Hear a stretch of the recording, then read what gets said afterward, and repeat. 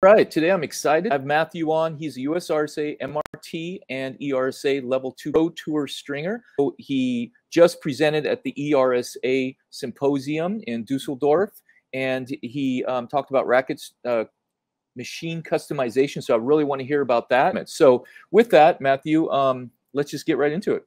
Yeah.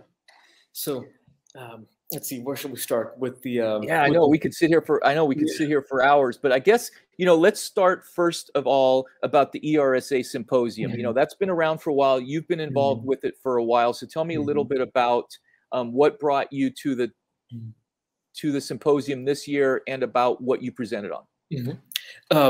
And so I've been to the symposium since the very first year in 2013, when of course they had in-person symposiums.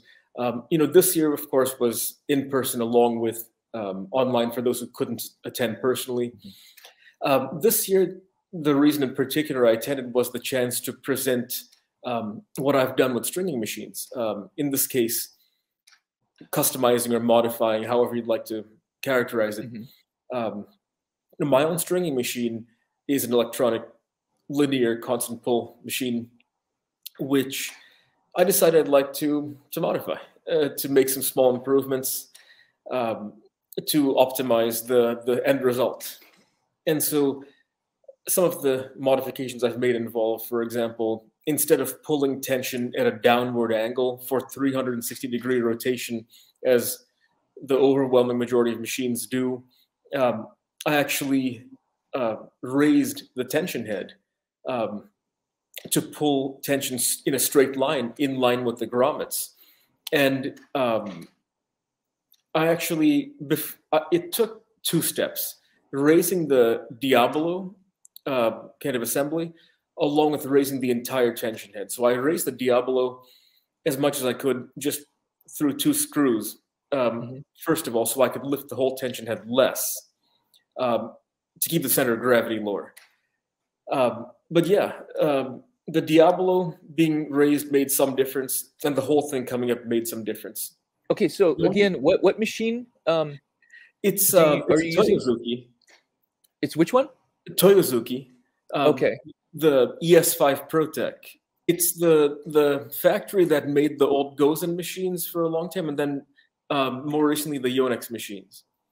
Oh, okay, okay. And so, after I raised the Diabolo, I strung a racket, checked.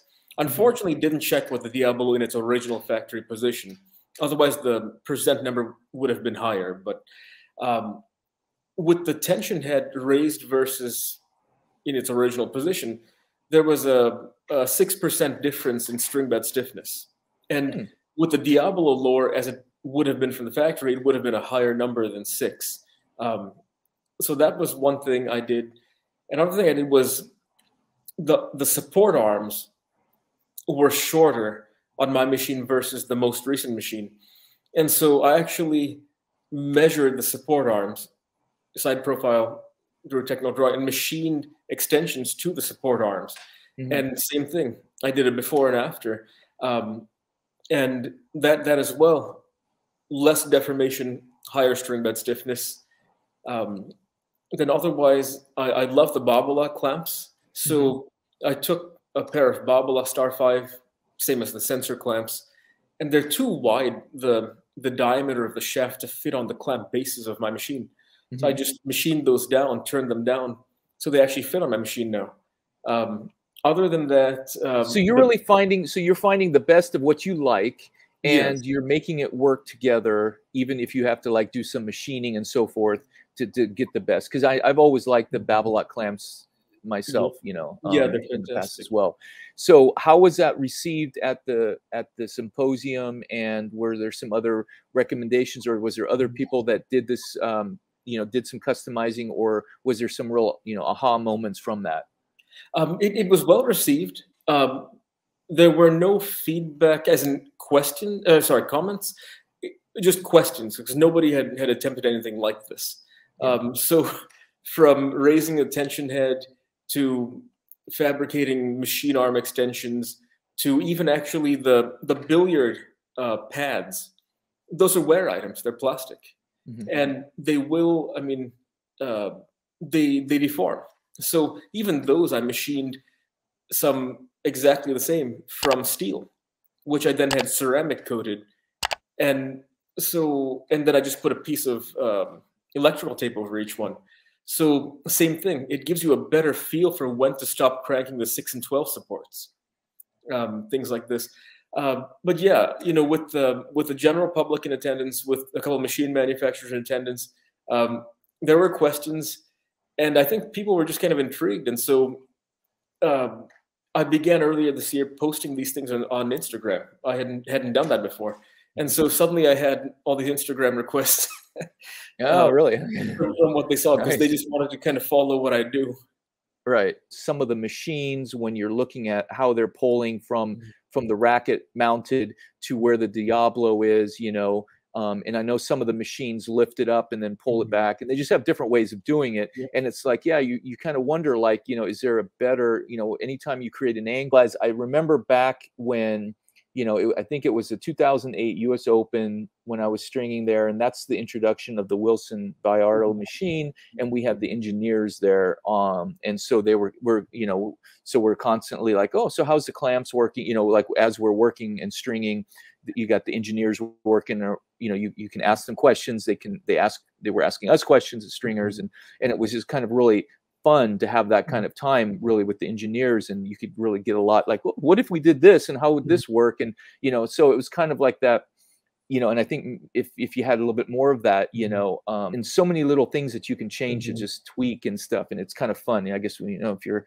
kind of a tennis stringing geek, you know, like us, you know, right? It's like you're always asking questions about how could you make it a little, you know, a little bit better. It's not like we need it, you know, who cares, right? But in reality, we just like to be more precise and so forth. And I never really thought about how that's really going to affect the string bed stiffness and, you know, all those kind of things. Because, you know, we start to question things like you've kind of taken that on in some regard. And it's great that you were able to present it at a symposium. And there's not a lot of stringing symposiums around. I mean, the only one I know besides, you know, the ERSA like this is, you know, back Tim Strawn and his organization. IART now.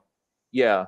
And he's had a symposium. I mean, but 2016 was his last one. Oh yeah, and you know, those were great because it was I mean, it was US based, of course, and you would get a lot of you know, you'd get people from Wilson and Yonex and a few other people that would, you know, present head and stuff, and it was just a great way to kind of collaborate, and it was kind of technical in some aspects. And I think that's where many times if you wanted to get into being an MRT, you could test there as well and so forth. So, you know, we did that. So really the ERSA, that's the only symposium. And so last year it was fun. You know, I was able to attend virtually, but I know you presented this year, and you actually you live in the US now, right? But you went to Dusseldorf and, you know, had that experience. But essentially I had a slideshow, just PDF, and I had pictures of sort of before and after. So before, along with what could be improved and why, along with then sort of the thought process, along with a technical drawing on the next slide, and then the end result on a slide after that. So it went from, you know, my tension head change and kind of what you were talking about, Patrick, about people ask why things are as they are, or what. I heard enough of these things over the years that finally I told myself, why are things the way they are, and why is no one doing anything about them? So people would talk about, oh, well, if you pull tension at a downward angle, you lose this percentage of tension. So I thought, you know what, I'm just going to raise it. And so, you know, actually got around to doing it, and very happy with the results. And, you know, as you mentioned, other manufacturers have gone other ways about doing it. So in terms of what's out there right now, the head machine does rise to pull tension in line with the grommets. But as you said, it has to move. It kind of pivots and then pulls back, and then moves and pivots back down. The Babala Sensor Expert had the same mechanism in terms of rising up and then pulling back, along with some of the older electromagnetic clamp Babala machines, which they actually had a Diabolo, and then you wrapped it around, they rose, and then they pulled back. But the reason I don't like that approach, whether the approach of those machines with the, the current or the previous ones is it's one more moving part, one more thing that can go wrong. And I have seen machines of that configuration have that part fail. I'm not saying it's something that's going to happen very often or very soon, but it's just one more thing that can go wrong. Whereas once I lost 360-degree rotation, I've never missed it. If you look at badminton rackets, having 360-degree rotation does not matter at all because there's no throat, to have to pull over or under.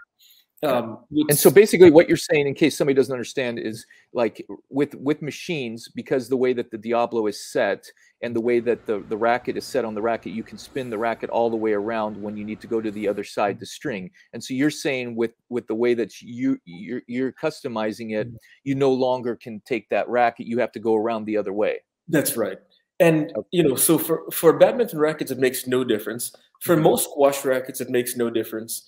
And for tennis rackets, it affects 3 to 4 central mains that you pull the main over or under the shaft. I pull over, but it's not exactly a big deal. Yeah. Okay. Yeah. So it creates one little situation. I mean, you fix one thing, but then it creates some other. Yeah. There's no perfect scenario to eliminate that or whatever. But that's kind of interesting. I hadn't really that's why I was like, when I heard about, because I read the lineup of the symposium this year and I saw your name on there, and it said racket machine customization. So I was kind of curious what that was about. And it was great when you contacted me. And so I'm like, yeah, I got to have you on. I want to hear about this.